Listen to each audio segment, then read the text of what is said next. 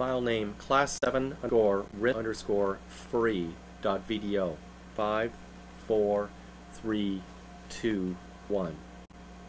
All of our previous analysis has assumed that we are choosing amongst a set of assets that are risky, in the sense that each asset has got variance. The portfolio problem changes a little bit when we introduce a so-called risk-free rate. Now, if our portfolio horizon is, let's say, 1 quarter, there's one asset that we could choose that has exactly 0 variance, and that's the 90-day Treasury bill. For example, we could purchase the 90-day Treasury bill at $98. In 3 months from now, we know that the value will be 100. Therefore, our return, which is a little over 8% on an annual basis, is guaranteed. So the expected return for the Treasury bill is exactly what we know in advance. And it turns out that the variance is exactly 0. So in this example, suppose that the expected return is 8.4%. The realized return will also be 8.4%. So consider the definition of variance. The variance is the expectation of the realized value minus the expected value squared. Well, the realized value and the expected value are identical. So you subtract the two, you get 0. So the variance is exactly 0. If the variance is 0, then by definition the covariance of this particular asset and any other asset is exactly equal to 0. Consider the definition of covariance. You take an asset's, let's say a stock's return, subtract out the expectation of the return, multiply by the risk-free return, which in our example is 8.4%, subtract out the expected risk-free return, which is 8.4%, multiplying something that's not 0 by something that is exactly 0, hence the covariance is exactly 0. So anything that's known in advance has a variance of 0 and a covariance equal to 0. So this dramatically simplifies the portfolio choice problem in that we have a 0 covariance situation with all other assets. So what happens? And this is the way that we usually proceed. The usual mean variance framework delivers the parabola that we've seen many times and that you can explore in the Java-based application on portfolio mechanics.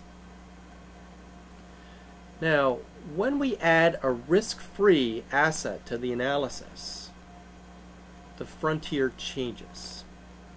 Now let me walk you through that. In terms of the variance frontier, when we add a risk-free asset, 100% weight in the risk-free asset is just a point. It's a point on the expected return variance frontier.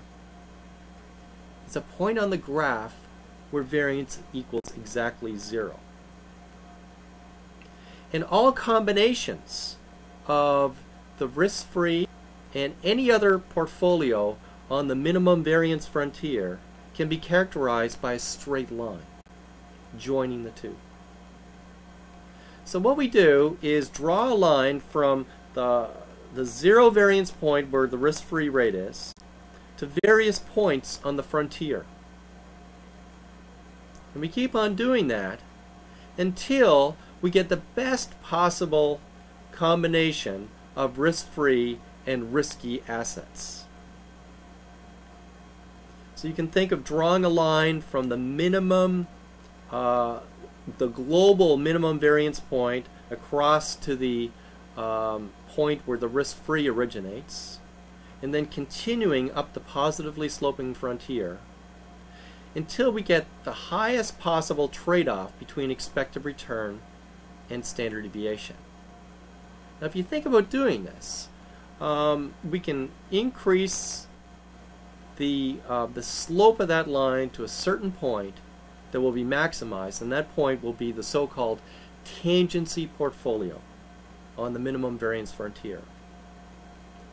And the highest possible slope, what does that mean? Well, slope, if you recollect, is defined as the rise divided by the run.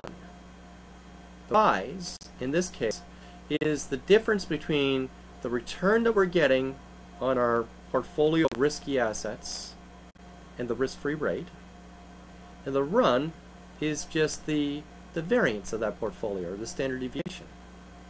So getting the highest possible slope in our combinations of risk-free and risky assets is the same thing as getting the best possible deal. That we want the maximum possible return over and above the risk-free divided by the variance. This gives us the best trade-off of expected return and risk.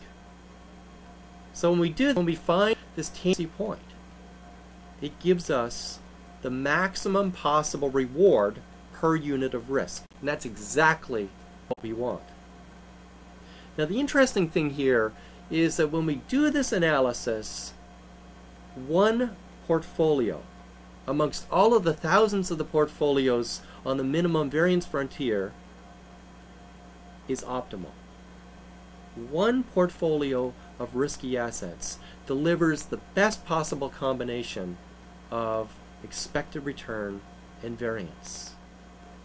And as we move to the right or move to the left, all of the points on the old minimum variance frontier or the old efficient frontier are dominated by portfolios on this line going from 100% risk-free to 100% invested in this one particular risky portfolio. See, the analysis changes here. Before, when we did not have the risk-free rate, we could choose portfolios anywhere from the global minimum variance portfolio all the way up to a portfolio that has very high risk or standard deviation. When we introduce the risk-free asset, that analysis isolates one particular portfolio on the efficient frontier that has the best possible combination of expected return and risk. All other portfolios on the minimum variance frontier are what we call dominated. They're dominated by a strategy of investing in the risk-free asset and this one particular so-called tangency portfolio. So combinations of the risk-free and this tangency portfolio deliver more in terms of expected return divided by variance than a portfolio on the old minimum variance efficient frontier. We do better. And you can see that we do better even by the indifferent curve analysis. That the indifference curves, we prefer more expected return and less variance. And this introduction of the risk-free rate allows us to obtain a better portfolio in terms of that rule. That for the same variance, you've got a choice. You can choose a portfolio on the old efficient frontier, or you could choose the tangency portfolio, mix it with the Treasury bill to obtain the exact same variance, but a much higher expected return. So in that sense, portfolios that were on the old efficient frontier are dominated by portfolios that lever up and down this one single tangency portfolio. So you can see that the analysis, while remaining similar in that we always want to choose efficient portfolios, has changed the efficient frontier. I keep on referring to the old efficient frontier. Well, the old efficient frontier is simply the old minimum variance or minimum standard deviation parabola. When we introduce the risk-free, the efficient frontier really just turns into a line. And the line originates at the risk-free rate at zero variance, goes out to the frontier, hits a tangency point on the old efficient frontier, and then continues on. So there's only one point on the old efficient frontier that's on the new efficient frontier. And the old efficient frontier was a parabola. The new efficient frontier is a straight line. The single point is the tangency portfolio. Now, any portfolios from the tangency portfolio towards the risk-free rate on the y-axis are portfolios where we take the tangency portfolio and mix that with some investment in the risk-free asset. Maybe it's 50-50, maybe it's 90-10, but all of those portfolios have some risk-free asset in the portfolio.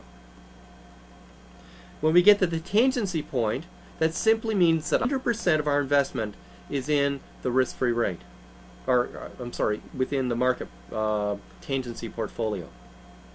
When we go beyond the tangency point, that means that we are actually borrowing and investing in this one tangency portfolio. So we're levering up, whereas on the other side, we're levering down. So the key thing to realize is that the portfolio changes shape. It changes shape in terms of now being a straight line. Now, how does this affect our optimal portfolio choice? Well, the same analysis obtains. You can think of investors with very steep indifference curves, and these investors are the ones with very low tolerance for risk or high risk aversion. And these investors would be choosing a portfolio that has a fairly low standard deviation. Those portfolios are portfolios that are mainly invested in the risk-free asset, like the Treasury bill, and maybe to a smaller weight, this one tangency portfolio. Investors that have a higher tolerance for risk or risk aversion will be out on the other side, past the tangency point. Those investors will probably be borrowing and investing in the tangency portfolio. So all of the analysis basically remains the same. Tell me what the risk aversion is, and I've already computed the set of efficient portfolios. Then I can tell you what the weights should be in terms of our investment in the best possible portfolio.